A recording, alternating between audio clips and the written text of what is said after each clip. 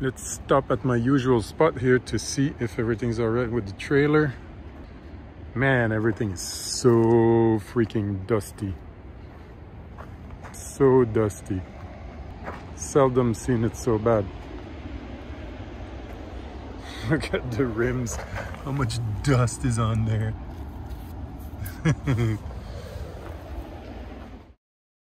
Good day to you. If you're new here, this channel is all about my 1968 Glendale Voyager. I'm fixing it all up to take it camping in the northern wilderness in Quebec, Canada. You should tag along for the guaranteed bumpy ride. It's gonna be fun and beautiful.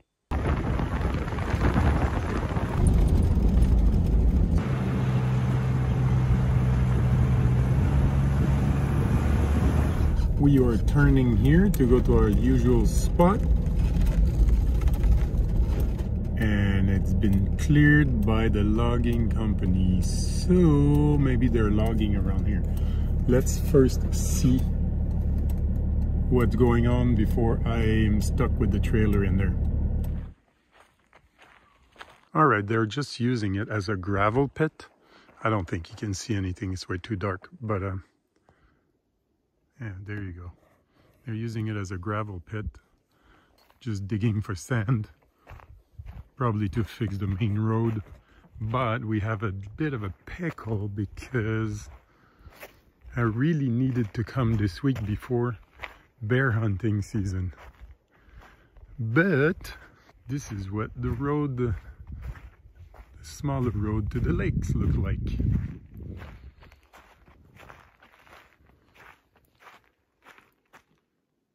Yep, I'm not gonna risk it. I guess I could camp here, but don't feel like having some tractor waking me up in the middle of the night.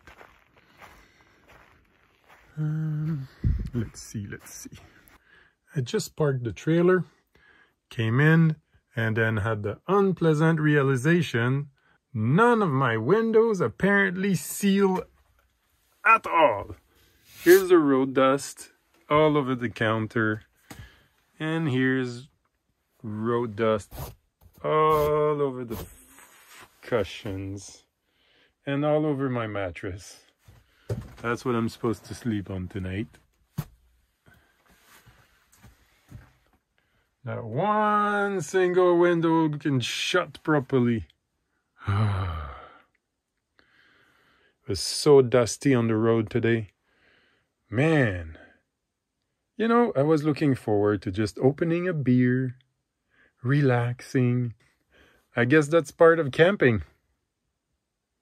With an old vintage trailer. That's camping with an old vintage trailer. It's gonna be fun, they said. Yes.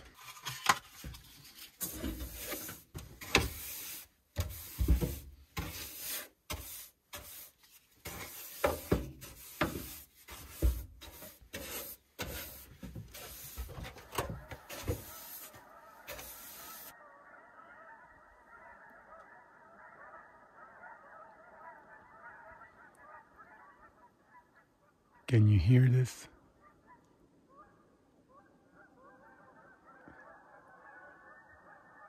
This is a flock of Canada geese. They're probably landing on the lake right now. Probably gonna spend the night on the lake.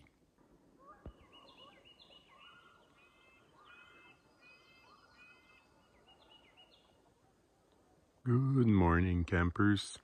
It's about 6 in the morning. This is our predicament. We slept overnight in that little corner there beside the gravel pit. That's as far as I can back up the trailer before hitting snow. I tucked it out of the way so if the road crew wants to pick up gravel, I'm not in their way. Let's check out the lake and see in daylight if perhaps we can force our way. It froze last night, so snow is really hard to pack. Like, I don't even sink one tiny bit.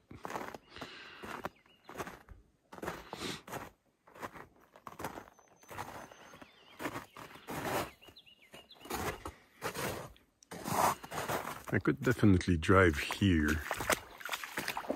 Well, not too much water.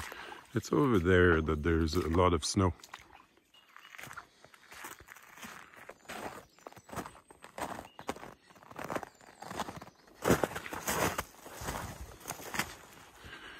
This is where I usually camp. There's still ice on the lake.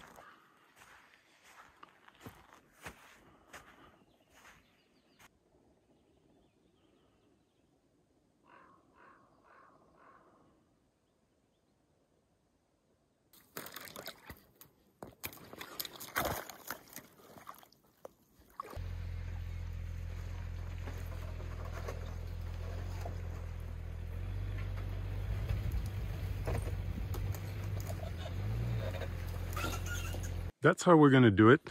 I shoveled a little bit over there to remove the ice chunks. Backed up the Jeep as far as I could get. I'm gonna have a snowy doorstep, but at least it's not gonna be a water bath, mud pit. And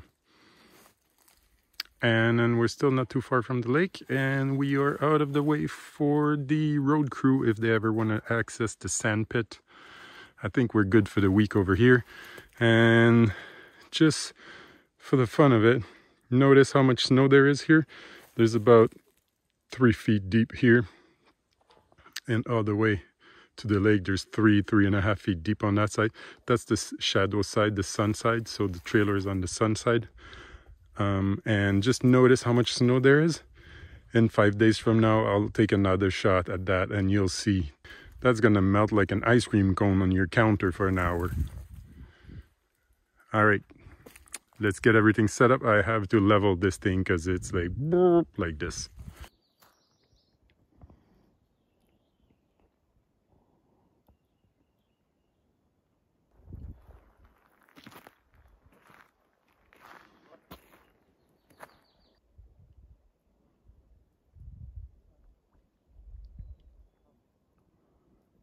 They just saw me for sure. They're slowly going away.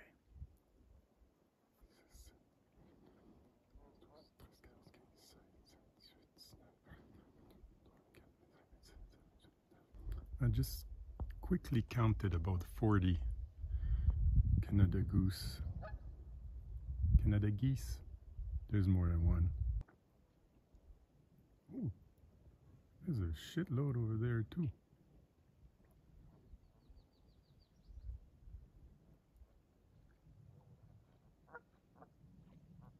They saw me.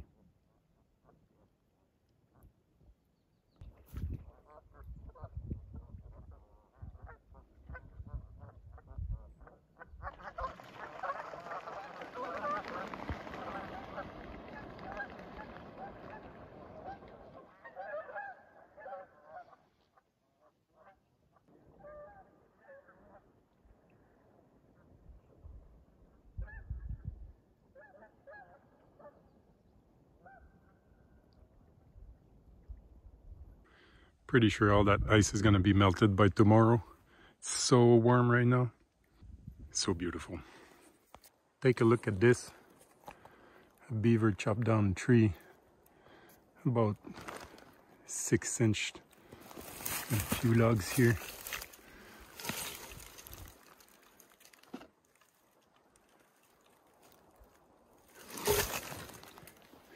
That's actually fairly surprising because we are, I don't know, 100 yard upslope from the lake. Oh, I think it's actually this tree.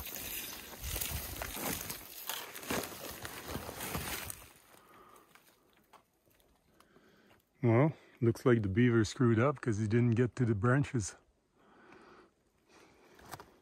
But what's surprising also is, like, look how wet it is.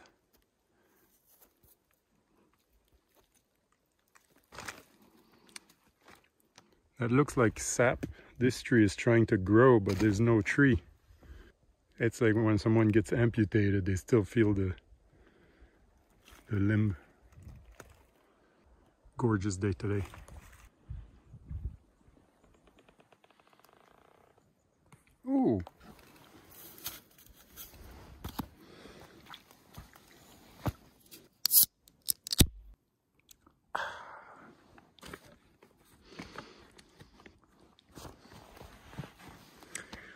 Ah, isn't it great when you have the whole beach to yourself? That, my friend, is beach life.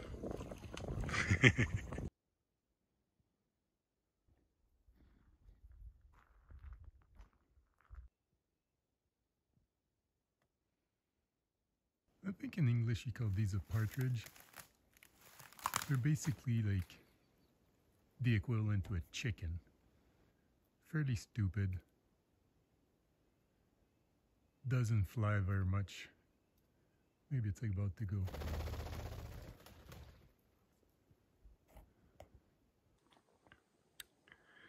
Not even the day and the lake has all melted away.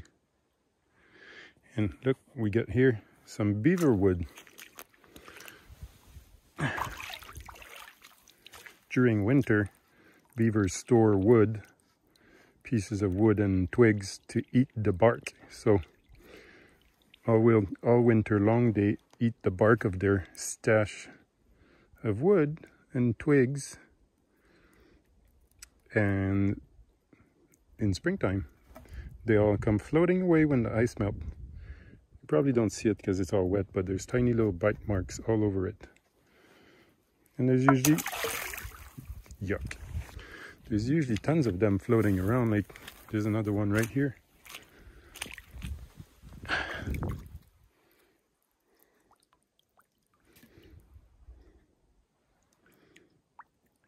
All chewed up.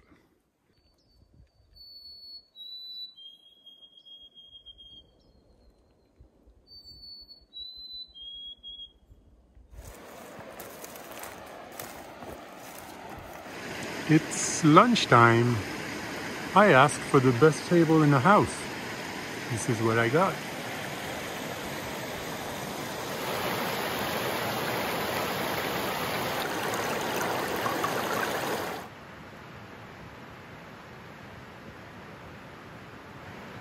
I don't know if you can see, but right there, there's like a amount of earth. I believe that would be the Beaver Lodge.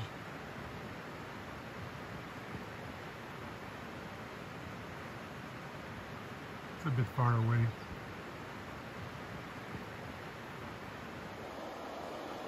We are a bit upslope from the dam, and here is the source of Beaver's food cache. Worth noticing that I find interesting is that it's been chewed up at about 3 feet from the ground. Here there's one more. There's like six, seven here, chopped down by beaver. All at about 3.5 feet from the ground. I'm not sure what that is. Interesting, right?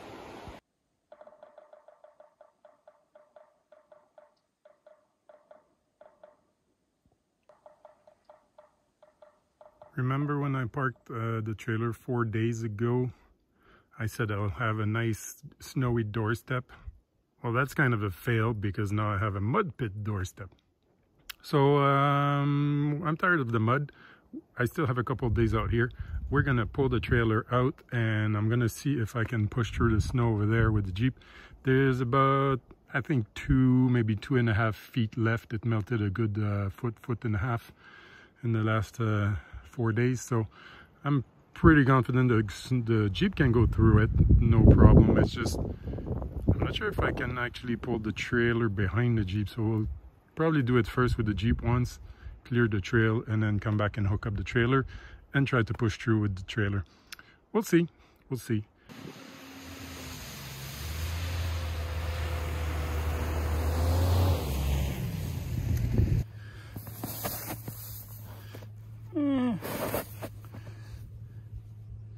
Yeah, not quite 2 feet, maybe like 20 inches.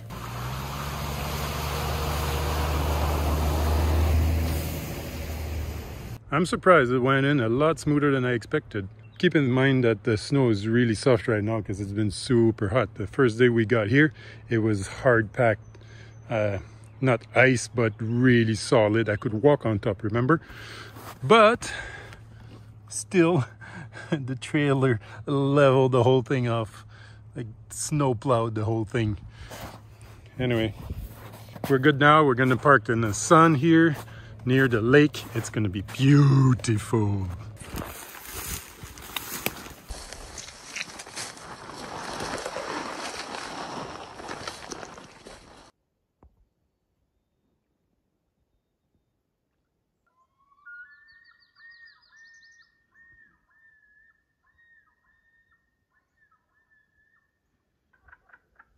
These weak croaking sound you hear, those are actually frogs in that little pond over here. They're still frozen, so they're having a hard time. It's the first time I hear them today. Just wait till tomorrow or the day after. It's gonna be hard to hear yourself think.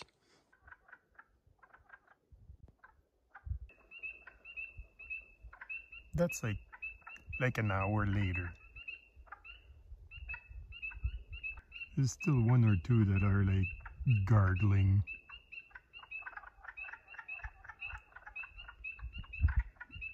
But it's coming. They always stop when I get close.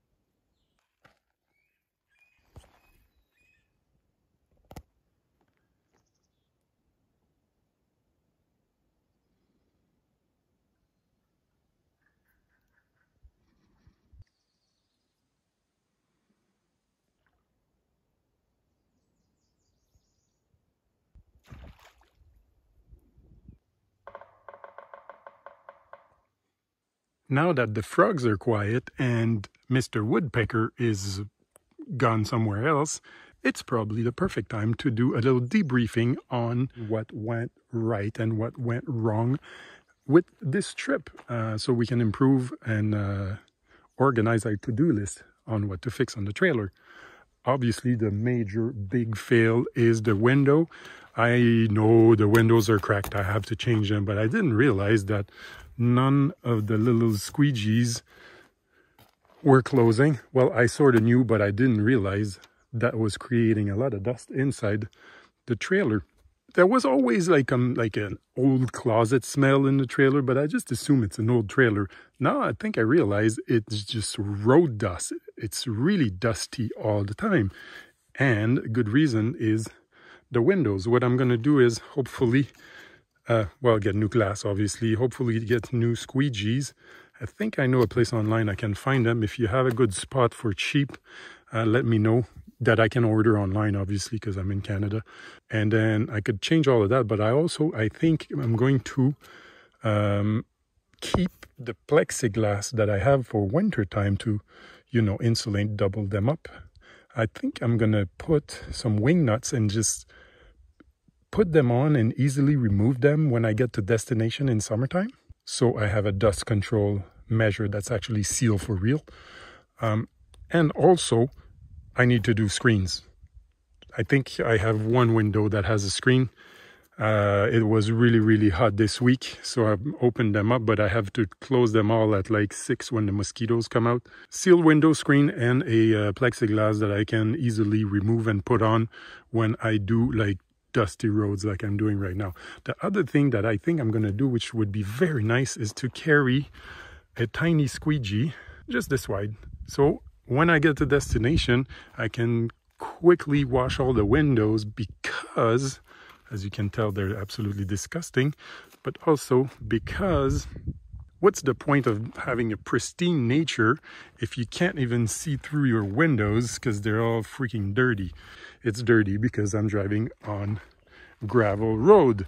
Of course, if you travel on regular roads, you probably don't get that. But I feel a squeegee, it would take like 5 minutes. I would go around and it would be all nice and clean.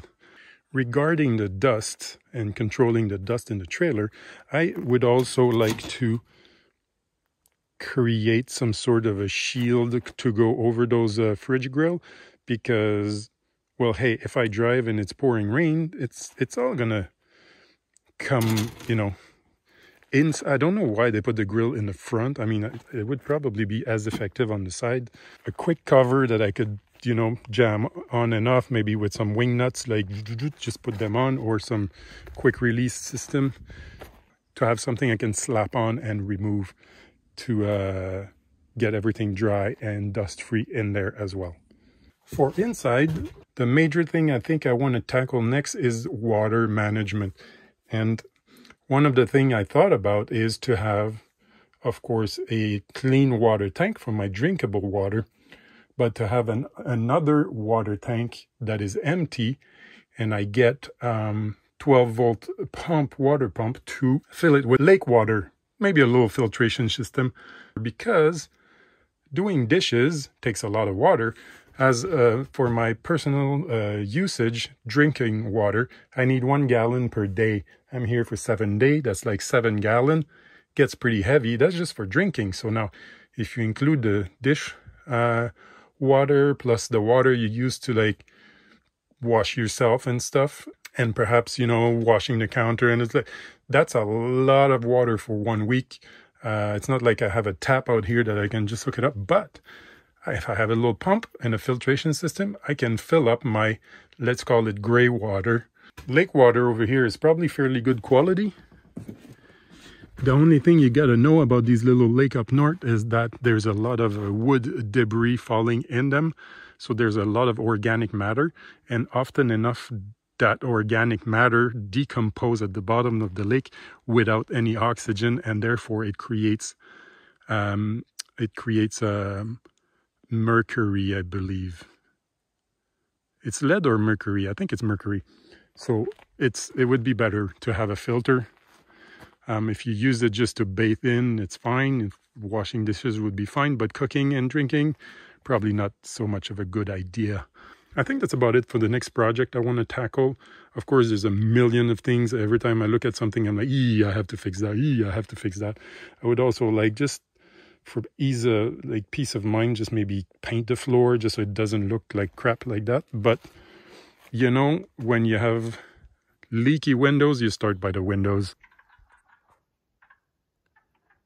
Really, these frogs sound like they're drowning. You know, I still haven't, get out of the way, you. You know, I still haven't come up with a name for the trailer. I keep calling it the trailer, or call it Voyageur, which is the name of the model. But I was just drinking beer here slowly, and I was thinking, I think, I find it hilarious. I think I should call it puffball. You know, like these little mushroom? Yeah, like it's round, it's white. And then when you squeeze it, it all goes up in, it all goes up in smoke or dust or whatever is inside of these walls. I don't know. I think this is hilarious. What do you think I should be calling it? Let's find a good name for it. Keep going, buddy. You're gonna get it.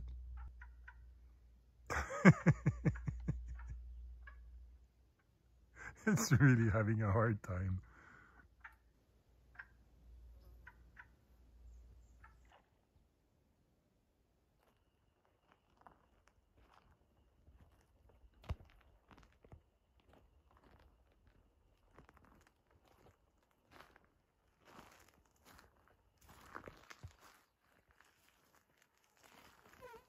This is a beaver.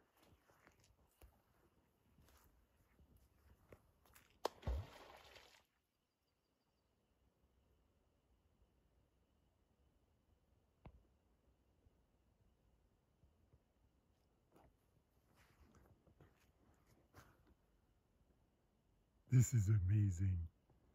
We got the beaver and the beaver slapped.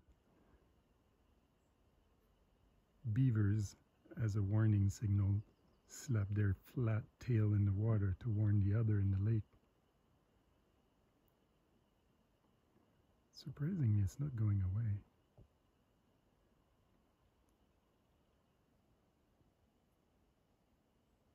It's coming closer.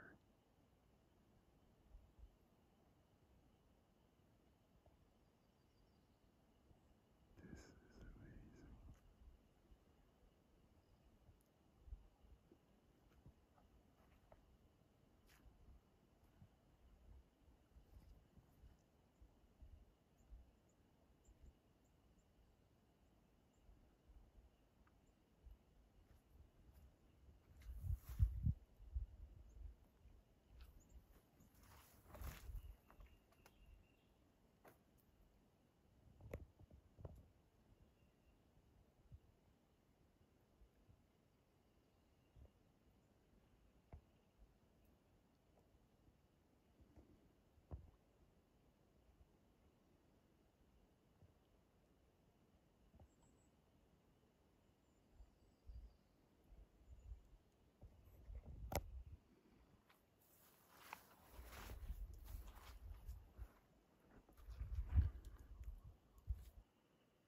It's gotta be their time of the night because I believe there's another one right there.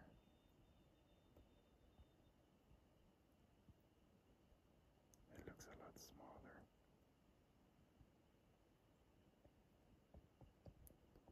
It's coming our way.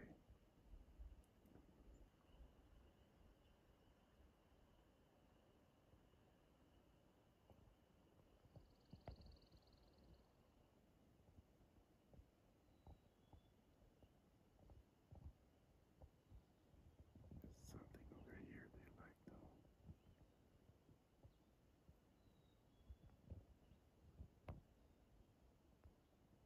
I think it saw me.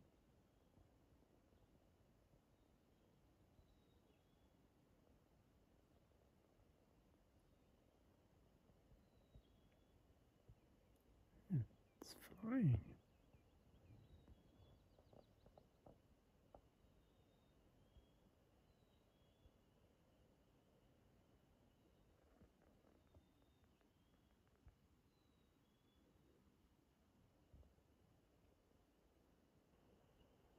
Not one beaver, two beaver. This is amazing.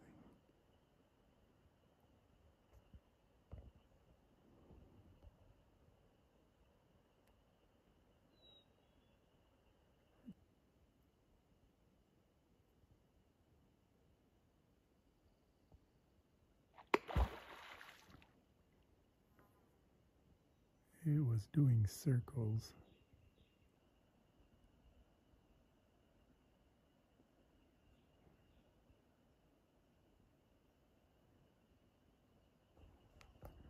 It almost appears like he's keeping a close watch for his buddy.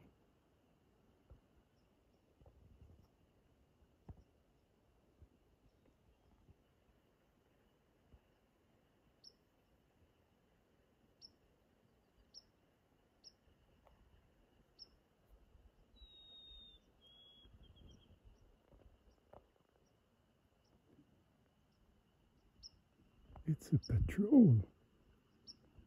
It's the neighborhood watch. He's keeping an eye on me to protect his buddy. This is amazing. My battery's gonna run out. He's literally going circles, just keeping an eye on me. Oh man, the sun is so strong, I don't think we'll see anything out of this.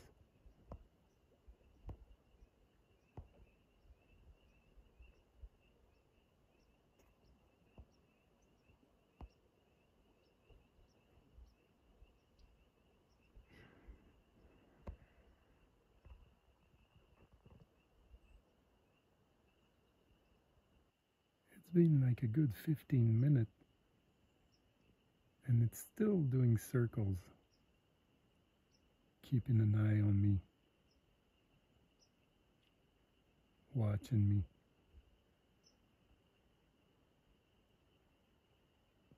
This is the strangest thing.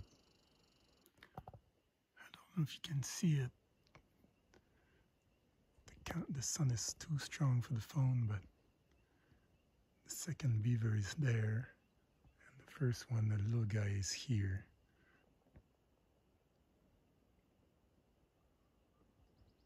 The one beaver is there, and the other beaver is still checking me out over here.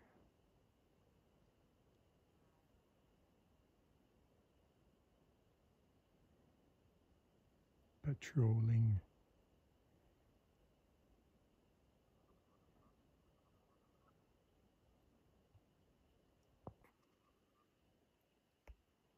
They're coming together. Where are they?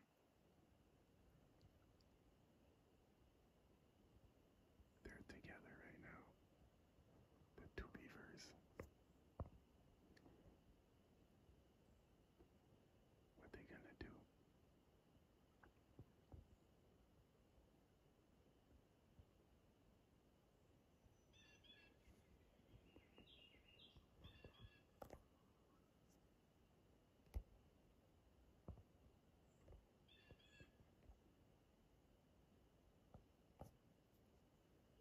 Come this way, please, before my battery dies.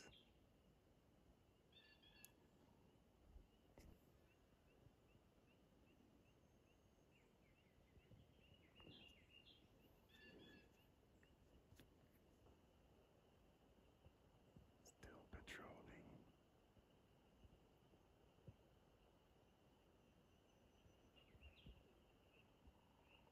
This is crazy.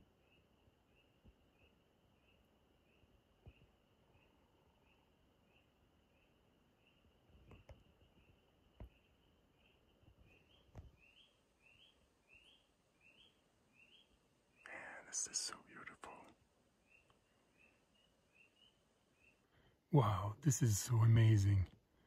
I got here like 5 days ago. There was snow on the ground, ice on the lake, goose on the ice on the lake. And now like 4 or 5 days later, there's butterflies. I see beavers swimming in the lake. There's all kinds of birds. And of course, mosquitoes and frogs in like literally 4 or 5 days. Summer is short. You gotta speed through it. I'm charging my phone at the truck right now. Hopefully the beavers aren't going away. This is so awesome.